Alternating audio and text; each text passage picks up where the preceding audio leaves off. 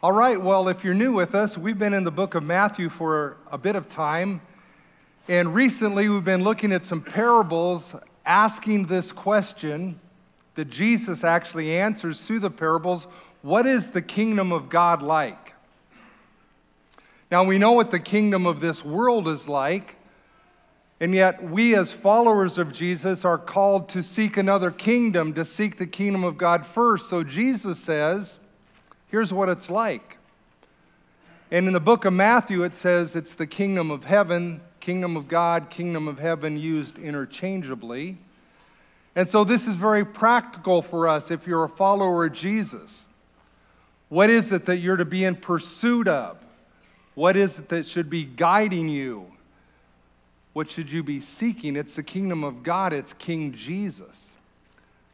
Last week, we saw that the kingdom of God was like a mustard seed. So we learned from that we should never despise the small things, because the kingdom of God often begins small and then grows. And he goes on to say the kingdom of God, or the kingdom of heaven, is like leaven. So we should never despair the slow process. Like leaven, it's a slow process as it moves through the whole lump, but eventually permeates everything. Today in our passage, we see three more parables. They're the shorter parables, maybe the parables that are a little easier to wrap our minds around. Matthew chapter 13, verses 44 through 52 will be our text. And I'm going to invite you to stand with me. I'm going to read it. You're invited to read along if you'd like, or follow as I read. This is Jesus speaking, and he says, "The kingdom of heaven is like a treasure hidden in the field, which a man found and hid again.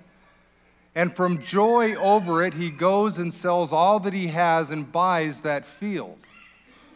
Again, he says, "The kingdom of heaven is like a merchant seeking fine pearls, and upon finding one pearl of great value, he went and sold all that he had and bought it." Again, he says, "The kingdom of heaven is like a dragnet cast into the sea, and gathering fish of every kind. And when it was filled, they drew it up on the beach, and they sat down and gathered the good fish into containers, but the bad they threw away. So it will be at the end of the age. The angels will come forth and take out the wicked from among the righteous, and will throw them into the furnace of fire. In that place, there will be weeping and gnashing of teeth." I'm going to invite you to just bow with me in prayer and ask God, the Holy Spirit, to teach us each individually. Father God, thank you for your word. It's eternal, it's true, it's authoritative, and we look to you, power of your Holy Spirit, the teaching ministry of the Holy Spirit, that he would teach each one of us. Lord, the implications of these words for our lives. Lord, that it would not just be information, but it would actually be transformation of our lives as we seek you, Jesus, as we seek your kingdom first. Amen. You can be seated.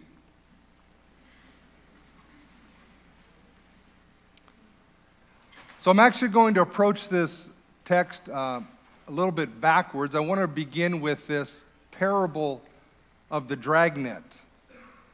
And again, it's a very common image to these people along the Sea of Galilee. There was a couple different ways that people would fish: through casting a net out from the boat, or dispersing a dragnet from the land. And as it says, it would be dispersed, and as it was pulled to the land, it would gather fish. So it's pretty self-explanatory. All kinds of fish were caught in the net as it was dragged towards the shore. So when they got on shore, as you can see in Jesus' words, they had to be sorted out. There were the keepers, and we'll just call them the not keepers, right? Verse 50 says that the angels will then take the not keepers and will throw them into the furnace of fire. And a place where there's weeping and gnashing of teeth. And if you were with us a couple weeks ago, you recognize that phrase that was used in another parable, wasn't it? It was used in the parable of the wheat and the tares. The exact same words, going back a few verses, where it says in the wheat and the tares, as you can see there, the angels will gather the tares from the wheat, and again, they will be thrown into the furnace of fire. Exact same words in that place where there's weeping and gnashing of teeth. So that gives us a bit of a clue that you see those same words used, so Jesus is maybe teaching some of the same things through a different image, which is frankly a great teaching method. Same truth, a different method. And if you were with us, we made 4 points from that parable of the wheat and the tares, and I just want to remind you of what they were because we see some similarities. We talked about the constant reality of evil in the world. We talked about that confusing reality of evil and that the wheat and the tares looked a lot of the same, and these good fish and the bad fish, they're all together in this one place. We talked about the certainty of judgment. But maybe the challenging part of that parable, at least for me, was recognizing that that judgment is delayed till the end. And we see some of these same principles surface in this parable as well, but I would highlight particularly points 2 and 3, that we see Jesus maybe emphasizing that same point, that the good fish and the bad fish are all together for a period of time, and that ultimately there's a certainty of the separation, there's a certainty of the judgment. So to say it another way, the good fish exist together with the not good fish, and in the end, God will sort out the good fish from the not good fish. But in the midst of that, I never want to imply that somehow some people are just innately good and others innately bad, because what does Scripture say? Yeah, Scripture says all have sinned and fall short. Scripture says there is none who are righteous. Scripture says nobody seeks after God, that our righteousness could be compared to what? Filthy rags. It's of no value. So we don't want to make this parable mean more than Jesus intended, or to say something that's contrary to Scripture. So I won't spend too much time in this parable because it comes down to this. The good fish exist together in the water with the not good fish. The wheat exists with the tares together in this world, the good with the evil. God will sort out the good fish from the not good fish. God sorts out the wheat from the tares. That's His job, amen? And He does it in His way at His time. Now, as I thought about fishing, I thought of my own experience in fishing. How many of you like to fish? Yeah. I call myself a fair weather fisherman. I know some of you will go out and fish at any weather, endure anything, not so much me. A beautiful day, I'll go out and fish. And growing up in Colorado, I actually fished a lot, and there were rivers that we'd fish, but I liked the lakes because the lakes were easy, right? And we would fish with bobbers. Some of you are going, oh, that's not even fishing, is it? But you know how it is. You throw it out there, and there's the bobber sitting out there, and you can just chill and relax, and as soon as that bobber goes down, now what do? You got to fish. So you set the hook. Now, in these lakes where we'd fish, there's all kinds of fish in there. There's the good fish, there's the keepers, and then there's the what? The not so good fish. And you don't really know what you have on when you set that hook, but I remember times where I'd set the hook and man, this was a big fish. You can tell pretty quick, can't you? Because that rod is bent and you're reeling it in and you grab the net because as soon as it gets up close, you don't want to lose it. And so you're reeling it in, you know you got a big fish and you get it in the net and, it's not a good fish.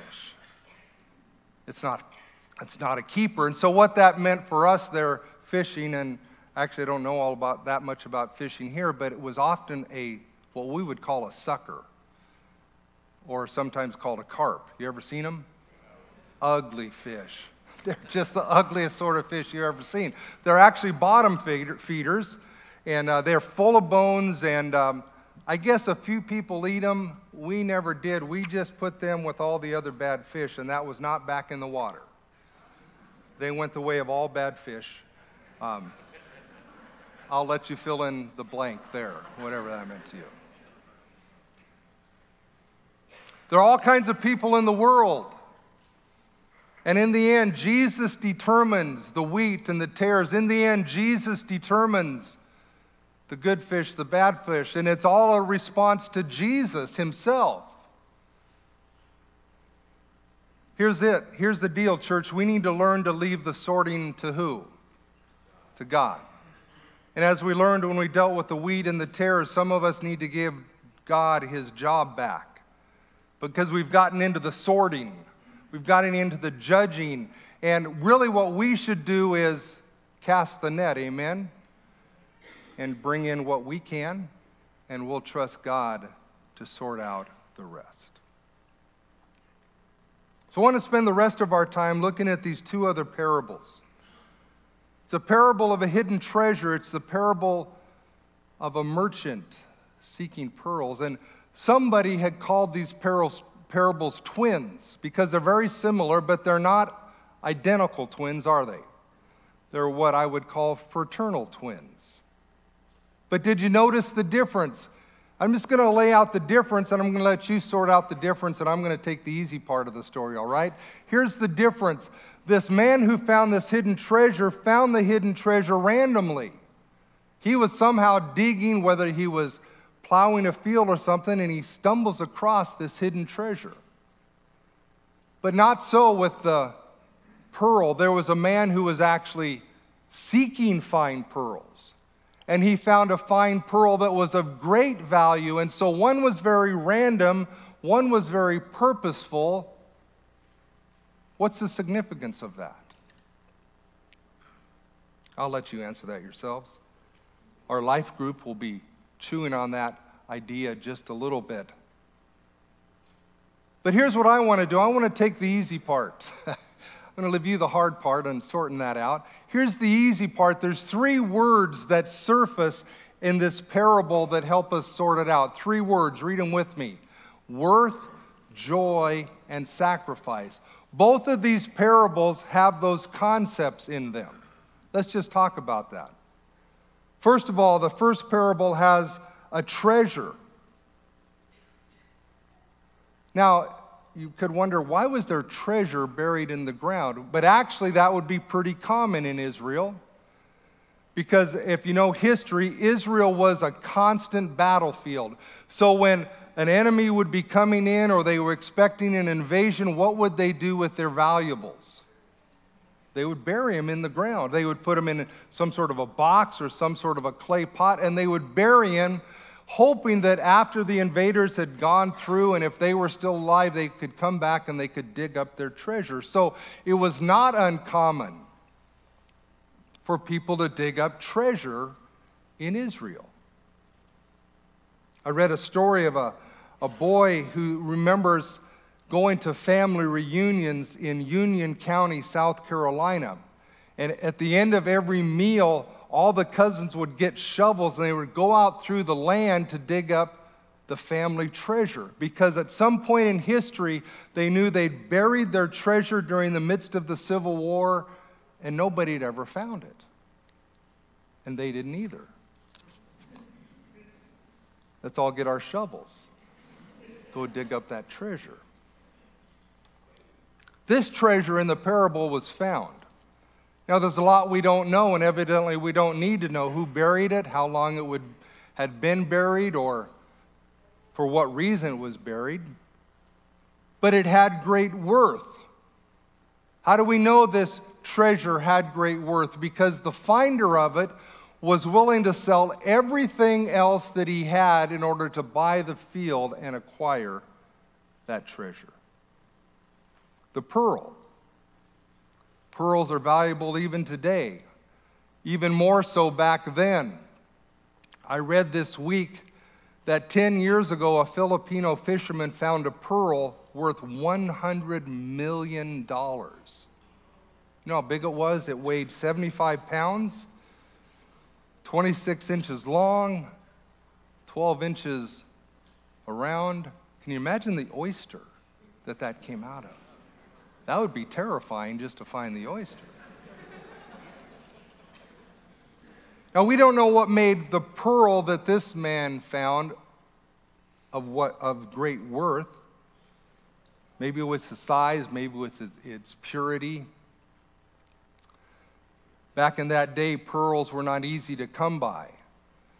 They didn't have all the things that we would use today. Understand, we harvest pearls, we grow oysters to get the pearl, but in those days, if you're going to find a pearl in the water at about 40 feet, you would actually take a large rock and tie it to your waist so you could get down there and have just enough time to find some oysters that had a pearl and then hopefully get back up to the top. The seeker of pearls found a pearl of great value, of great worth. How do we know it was of great worth? Because he as well was willing to get rid of everything else in his life to acquire that one pearl. What's the second word? Joy. Joy. I love that phrase, from joy over it. He sells everything he has to find that treasure.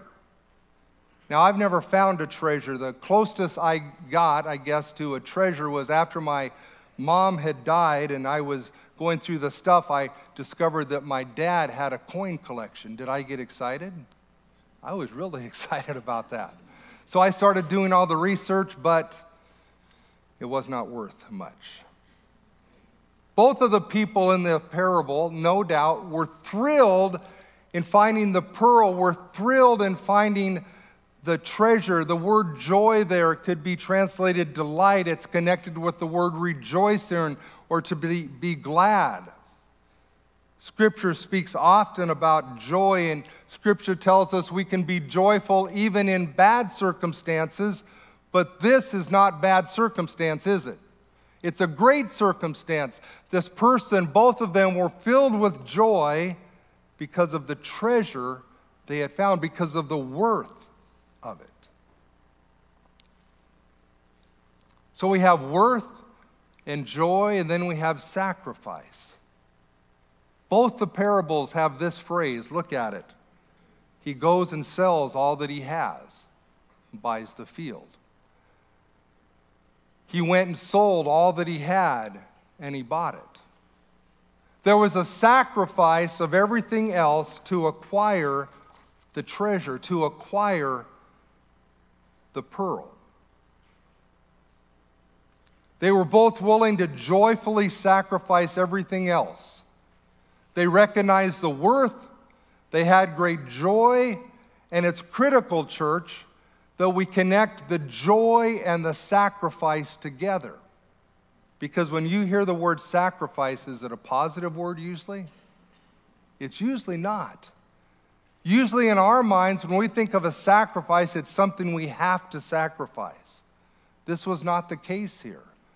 It was what kind of a sacrifice?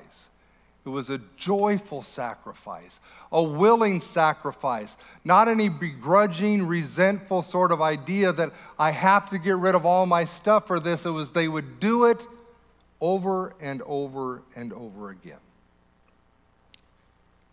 So 3 concepts. Read those words with me again, please. Worth, joy, sacrifice. What are the implications of those in our lives that come out of these parables?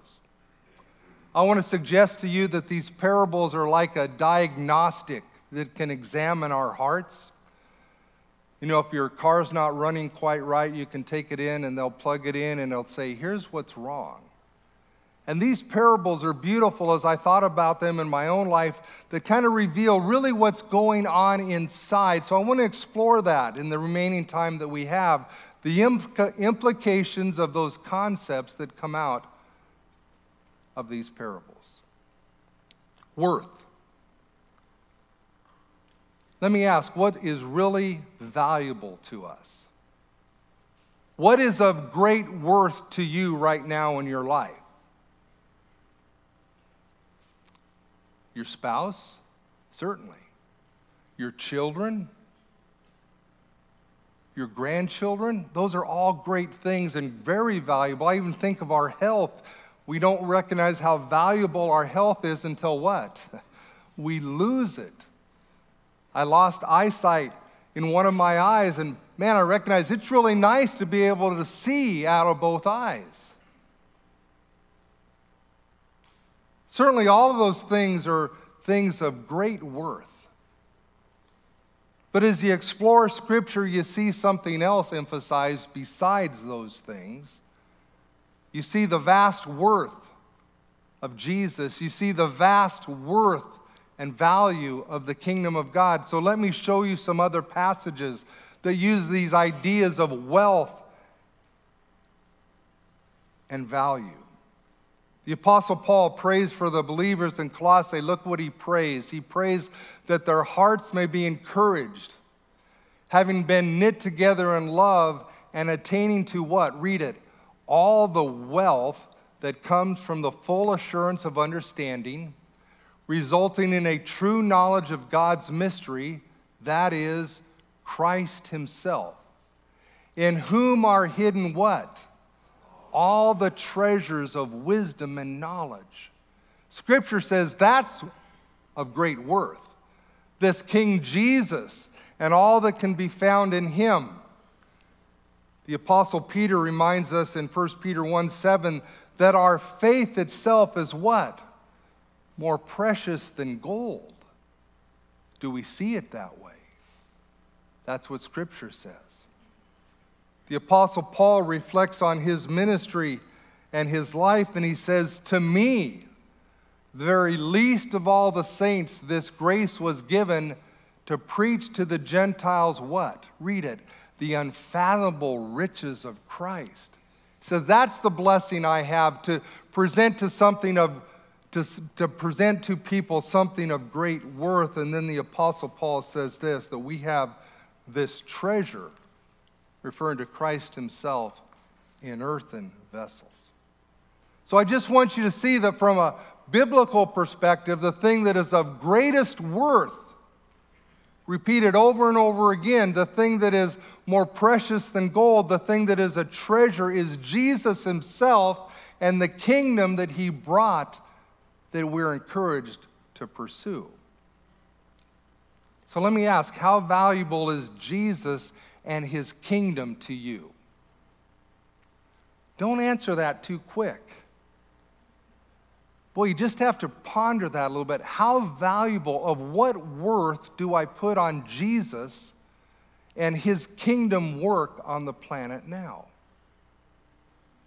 If we answer that too quickly, because no doubt all of us would say, well, I greatly value Jesus. I greatly value the kingdom of God.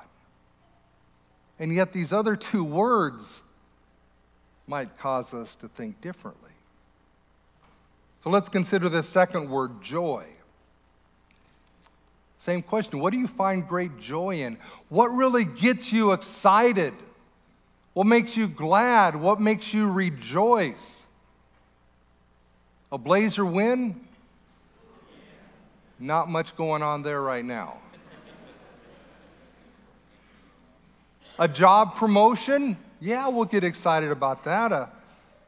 A clean bill of health when you come back from an important procedure?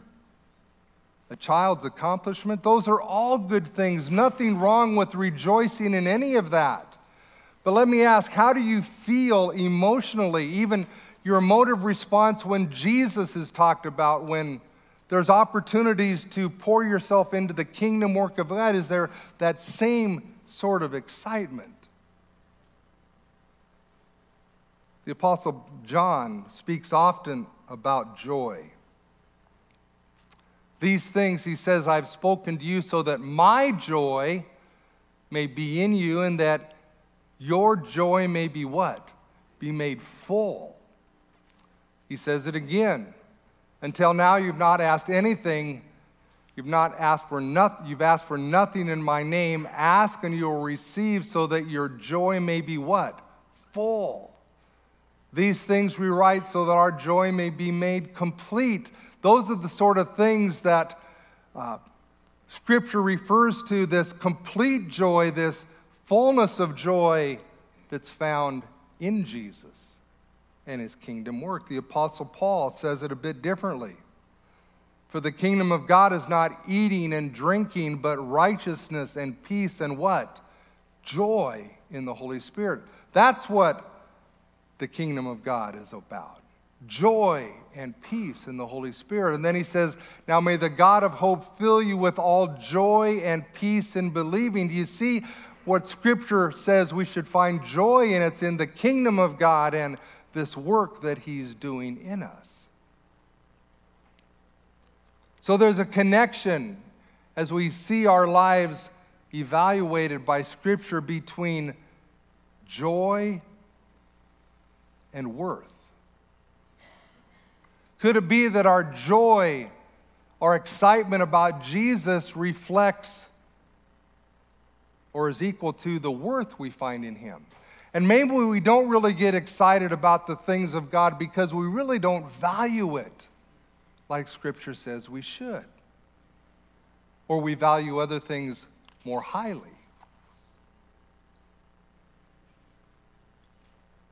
What we find is that joy in our lives is directly related to the value that we see in Jesus.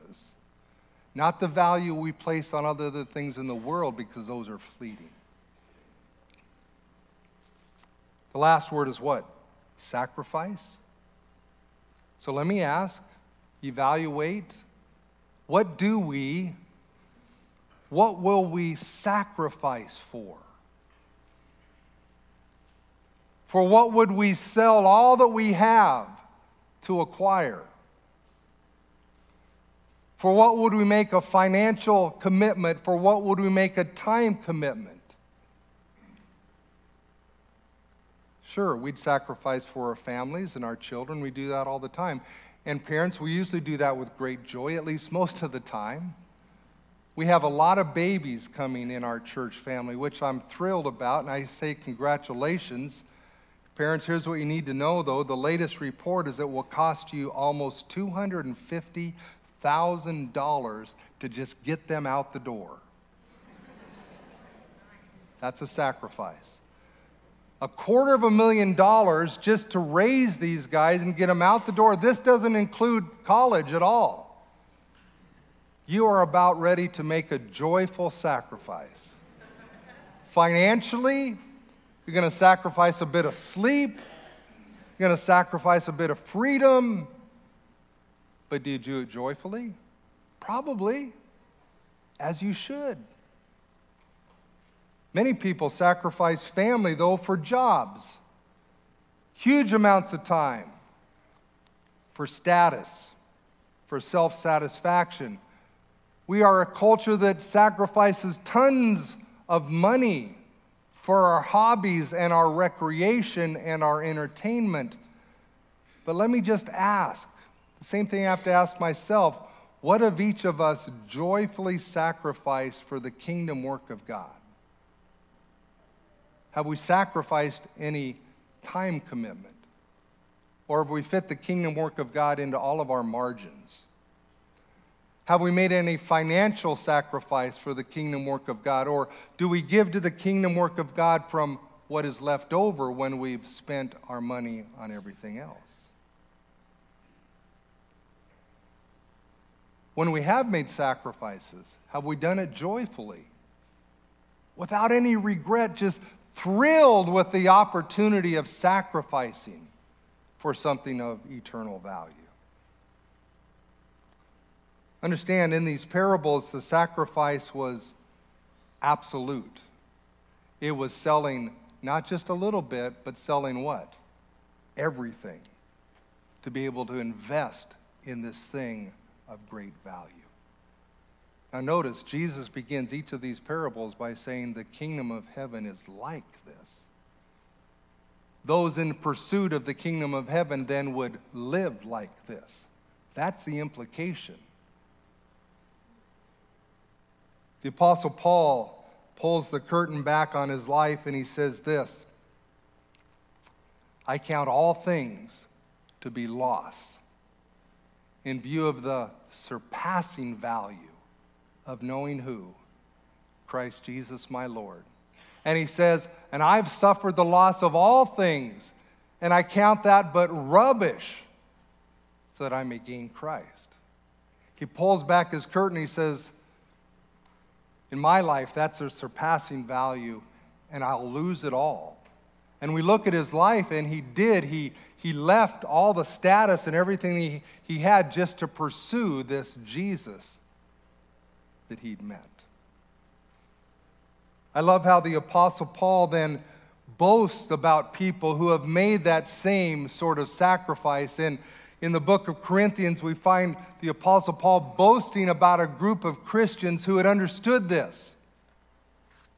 So he says, I wish to make known to you the grace of God which has been given to the churches of Macedonia. Here's what they did, that in a great ordeal of affliction, their what? Read it. Abundance of joy and their deep poverty overflowed in the wealth of their giving or their liberality. For I testify that according to their ability and beyond their ability, they gave of their own accord. I love this phrase. They begged for the opportunity to sacrifice for the need. That's unheard of today. That we would see a need and we say, well, no, I want to do that. Let me sacrifice. And these people who were doing it had no surplus to sacrifice. What were they sacrificing? They were sacrificing of their need for the kingdom work that was happening in some other believers and the meeting of a need there. It seems sometimes, church, as I think about our world, that somebody has come in and switched all the price tags. You ever notice that? The things that are of no value at all, our culture says this is important. Spend your money on it, spend your time on it, sacrifice what you must to acquire this stuff that's worthless. And then there's this other part that's of great eternal value, Jesus Christ and his kingdom work. And in our culture, it devalues that. It says that's nothing. You can do that when you're old, when you don't have anything else to do. Priorities seem to be conflicted. We tend to prioritize the trivial over the significant, the unimportant over the very important. And we've lost the connection between what we value as of great worth and our joyful response to pursue it and whatever sacrifice would be necessary to attain it. You know, throughout history, the kingdom of God has advanced because people, followers of Jesus, understood those concepts.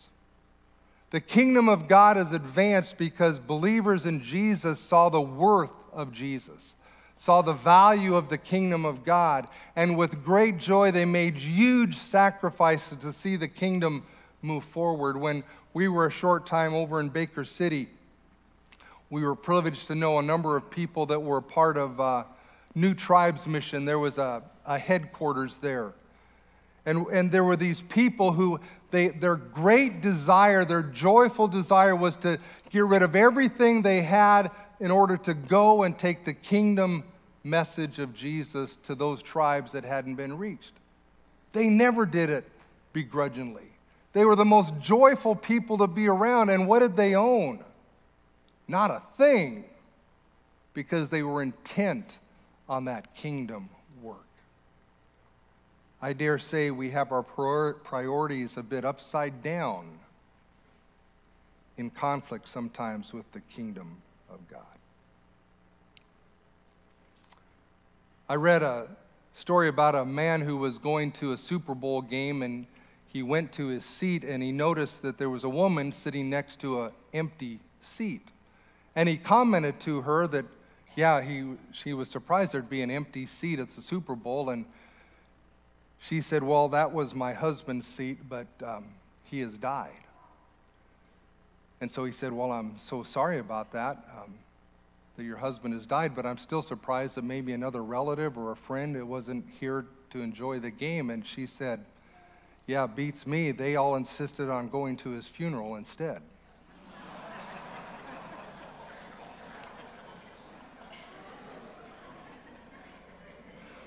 Would you say her priorities were a little upside down? Would you say that? And it's one of those priorities that are upside down that we can laugh at. And yet it's sad when we value things of this world that are of no value and we miss the opportunity to sacrifice, to give joyfully, to pursue the kingdom of God freely. I want to remind you, the book of Romans tells this. It says, whoever believes in him will never be disappointed. Our pursuit of Jesus will never end in disappointment. Our pursuit of other things in this world often ends in disappointment because we acquire it, we get it, we sacrifice for it, and then there's that, we've all experienced, there's that moment where, gosh, this just isn't what I thought it would be. That passage goes on to say, whoever believes in him will never be disappointed, for there is no distinction between Jew and Greek, for the same Lord is Lord of all. Then it says, abounding in riches for all who call on him.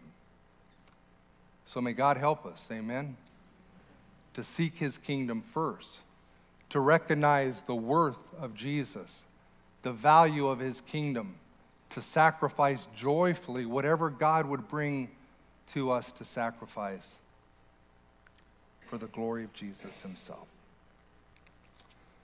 All God's people said, amen. Let me pray, and then we're going to see some disciples of Jesus be baptized.